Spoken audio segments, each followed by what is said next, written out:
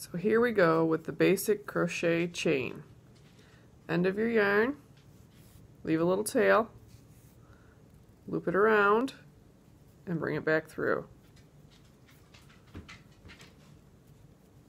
Tighten it up on your crochet hook. The tail you'll hold in 2 fingers, the other end in your other 2 fingers. You're going to take your hook, go down and under toward the end you're using, hook it on, and bring it through. Down and under, hook it on, and bring it through. Down and under, hook it on, bring it through. You can do it as tight or as loose as you prefer to crochet. A lot of people crochet tight. I don't crochet as tight as a lot of people do. I liked my projects to have a little give. So it's down and under and around. Down, under, around.